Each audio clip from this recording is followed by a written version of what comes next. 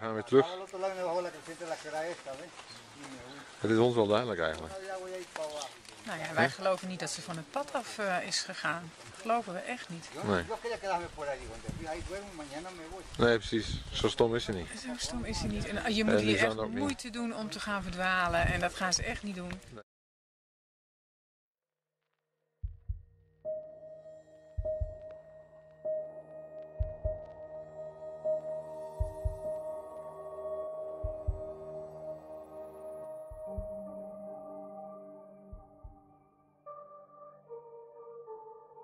Kris Kremers and Lisanne Froon were best friends, fellow students and roommates from Amersfoort in the Netherlands. Lisanne Froon was a positive, intelligent and passionate young woman. She was a keen volleyball player and loved the outdoor life. Kris Kremers was 21 and was described as a creative, reliable and responsible girl. As well as living together, they worked together at the same restaurant. Being a year ahead of Kris, Lisanne had graduated with a degree in applied sciences from Deventer, and Kris had just finished her studies in cultural and social education, specialising in art education at the University of Utrecht. The girls had spent 6 months planning and saving up for a 6-week-long trip to Panama. This would be both a vacation and a chance to expand their skills and education. They planned on spending time hiking and enjoying the views, alongside volunteering with the local children, learning Spanish and teaching the arts. This was an incredible opportunity for the young women and they couldn't wait to get there. Kris and Lisanne boarded a plane from Amsterdam to Costa Rica, and from there they boarded a bus to Panama.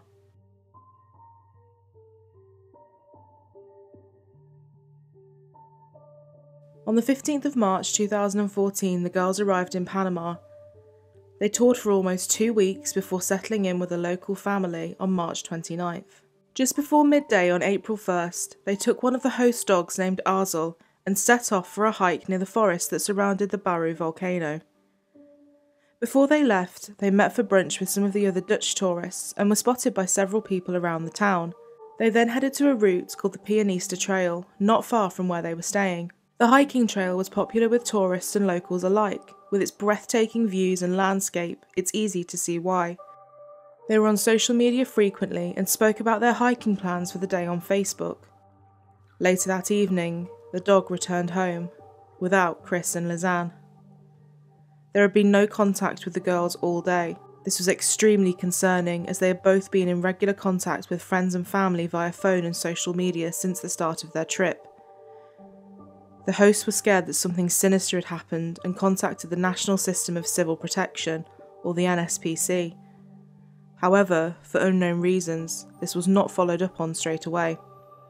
The first search for the girls was actually conducted by local volunteers that knew the area well. The following morning, both girls missed an appointment that they had made with a local tour guide, and another day would pass with no sighting or word from either of them. Finally, on the 3rd of April, an official area search of the hike began. Volunteers were on the ground on foot and also searching. The trail spanned a vast area, and with a peak height of over 1,800 feet, a thorough search would take a substantial amount of time. 3 days later, the parents of Kris and Lisanne arrived in Panama to help find their daughters. Police, sniffer dogs and the girls' parents embarked on a 10-day-long search to find them, and $30,000 was offered as a reward.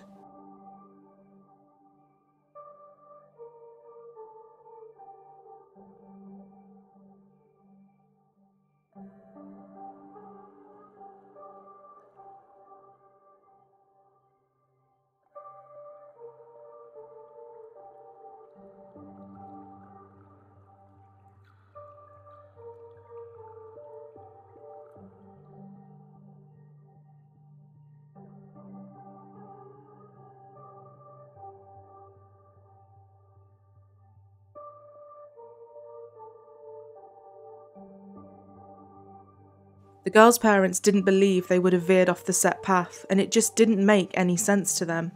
We gaan weer terug. Het is ons wel duidelijk eigenlijk. Nou ja, wij geloven niet dat ze van het pad af is gegaan. Dat geloven we echt niet. Nee. Nee, precies. Zo stom is ze niet. Zo stom is ze niet. En je moet hier echt moeite doen om te gaan verdwalen. En dat gaan ze echt niet doen. Nee. Als ze wat gebroken zouden hebben, zouden ze zeker op het pad blijven. Ja, en er zijn ook langs het pad geen steile hellingen of ravijnen waar je in kan donderen en daar dan niet meer gezien wordt. Het is goed om het zelf gelopen te hebben nu. Het hele stuk. En we zien met onze eigen ogen dat je gewoon geen kant op kan als je op het pad loopt.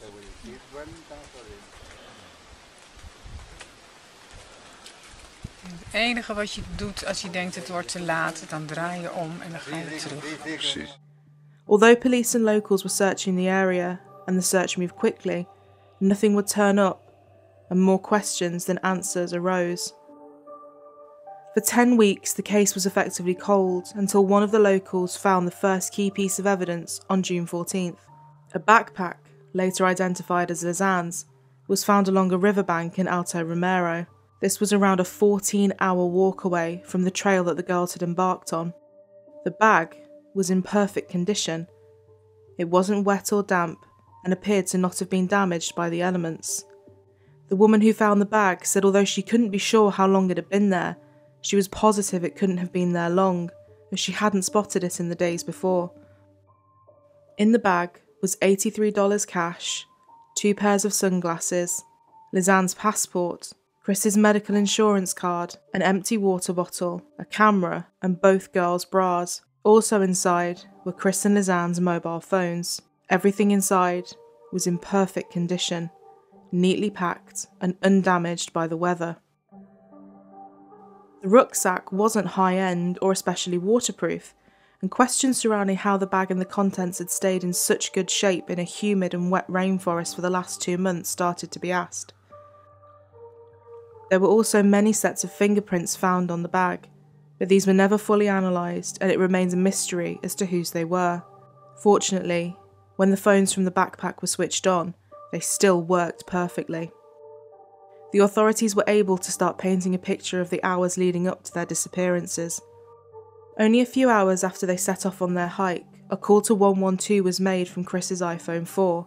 Dialing 112 from any country in the European Union will connect you to emergency services. 10 minutes later, Lisanne's Samsung was used to make another 112 call. It was clear that something had gone terribly wrong only a few hours into the hike. On April 2nd, Lisanne and Kris made 4 more attempts to call both 112 and 911, and on April 3rd, another call to 911 was made from the iPhone. Due to the reception, only one of these calls briefly connected, and that was only for a second before it was cut off. It was clear that after 5 AM on April 5th, the Samsung battery eventually ran out, but Kris's iPhone continued to hold power until noon on April 11th. Between the 7th and the 11th of April, there were 77 attempts made to try and call the emergency services. All of these calls tragically failed. After April 6th, the passcode to the iPhone was inputted incorrectly multiple times, and it was determined that the correct PIN was never entered again. The passcode for the iPhone was entered incorrectly so many times that this possibly indicated Lisanne may have been attempting to access Kris's phone after her own battery had died. Or, after 8 days in the wilderness, dehydration and hunger could have been the reason that Kris couldn't focus to enter her PIN correctly. But after over a week with what could have only been a few snacks and limited water, it was remarkable that one or both of the girls were still able to use the phone at all. On the 11th of April, the iPhone was turned on and then off for a final time at 11:56 AM. The camera in the rucksack added more pieces to the mystery. At the beginning of their hike, they had taken a massive amount of photos of themselves overlooking the Continental Divide and happily following the trail. Nothing appeared out of place. The girls seemed happy and carefree, and it was bright and warm outside.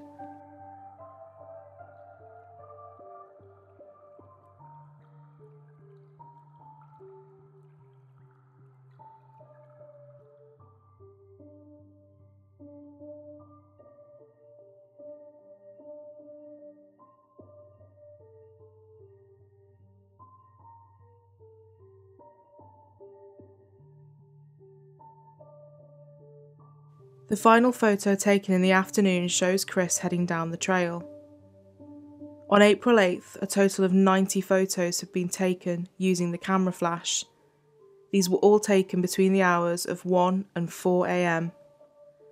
The majority were pitch black. The photos showed random areas of woodland, water and sky. The police had several theories. Firstly, that the flash of the camera was being used to illuminate the area to guide them through. Secondly, they were using the flash to scare away wild animals that may have been encroaching. Thirdly, either both or one of the women could have possibly been attempting to take photographs of distinctive parts of the forest to help lead someone to them if the phone was found. One of the images showed what appeared to be either plastic bags or wrappers stuck on some sticks on a large rock. Another photo showed what appeared to be a mirror on the ground. Alternatively, these photos could have been for themselves to get their bearings back during the daylight and help retrace their steps. The final theory is that the flash was being used to draw attention or direct anyone that may have been in the area or looking for them. There was a large search party out on the 8th of April, and flares were being shot up into the sky to try and locate the girls. The flash of the camera was possibly being used as a distress signal to lead the party to where they were. The amount of photos that had been taken looking up at the sky would further add weight to this theory. Disturbingly, one of the photographs showed the back of Kris's head with what appeared to be blood on it. This raised another theory that maybe Kris had fallen and injured herself early into the hike, and after failing to get a reception to alert the authorities, Lisanne had left with Kris's phone to get help on foot. However, Kris may have succumbed to her injuries and Lisanne fell victim to the elements, dehydration or both. Out of all the images taken over the day and the early hours of the morning on April 8th, only one photo was deleted and was unable to be recovered. Image 509. In the order the photos were taken, the deleted one in question would have been around the time the flash started being used. It will never be known what this image was and why it was deleted, but it is possible that this photo could have been one of the keys to solving the case. These photos, combined with the attempts to reach help, pointed to a series of terrifying and distressing days for Kris and Lisanne. Following the discovery of the backpack, Kris's shorts were found on a rock a few kilometres from where the bag had been located. There were inconsistencies surrounding how the shorts were found. Some reported that they were neatly folded up, and others said that they had just been flung over the rock. 2 months later, a tragic finding was made. A human pelvis and a hiking boot with a foot inside was discovered. At least 33 human bones were found shortly after. They were scattered in different locations along the riverbank, almost a 12-hour walk away from where they were last known to have been. Suspected human remains and hiking boots found during the search for 2 young Dutch women have been confirmed to have belonged to the girls. 2 different types of shoes and bones were found last Thursday as search teams stepped up efforts to find the girls who disappeared while hiking in Panama. DNA tests concluded that these were the bones of Kris Kremers and Lisanne Froon. Kris's bones were bleached, presumably due to the conditions surrounding them. However, some people question whether or not the bleaching was down to the natural elements or was man-made. Among these bones, the police found the remains of 3 other unidentified people. The final and remaining searches were often hindered due to bad weather, and this also meant that using cadaver dogs drew a blank. Poor weather and lots of rain makes it incredibly difficult for dogs to locate and follow scents. People speculate to this day that the girls were met with foul play, killed along the hike, and their remains were scattered over a massive area, killed by locals, kidnapped by a gang, and even murdered by cannibals are still among the theories on the internet today. But the police say they doubted any of these theories and foul play was ruled out. Although the full picture of what happened over those 11 long days will never be known, the police believe they have come to a few conclusions. Investigators and locals found that it would have been virtually impossible to lose sight of the trail and wander off course, due to how rigidly yet simply it was laid out. It was also a very popular tourist trail, so if something had happened along the way, it is fairly likely they would have been found and received help at some point. So, if the girls did choose to totally go off the trail, they would have had a reason for it, or deliberately taken a different turn as opposed to unknowingly making a mistake. One part of the trail, however, was seen as a potentially hazardous spot, and if you leant over too far, there was a chance for someone to slip and fall over 40 metres into the riverbank below. If you followed that same river along, this was actually where a lot of the girls' bones were discovered. A local knew the trail well and identified this area as somewhere that would have been almost impossible to get back out of should someone have fallen into it. Speculations that they had fallen into the River Calubre were squashed by the Kremers family lawyer, Enrique Arocha. With no damage to the bones and the low levels of water in the river at the time they disappeared, he claimed that this just didn't stack up. A Panamanian forensic anthropologist said of the girls' remains, "There are no discernible scratches of any kind on the bones. There are no marks on the bones at all." The investigating officials were come under fire for how the case was conducted. People wanted to know why it hadn't been investigated sooner, and why certain things hadn't been analysed for DNA or fingerprints. It will never be known what happened during those 11 harrowing and traumatising days, but it is obvious that the girls fought tirelessly to save themselves and get help. Kris Kremers and Lisanne Froon had clearly battled incredibly hard and had seemingly strategised as best they knew how.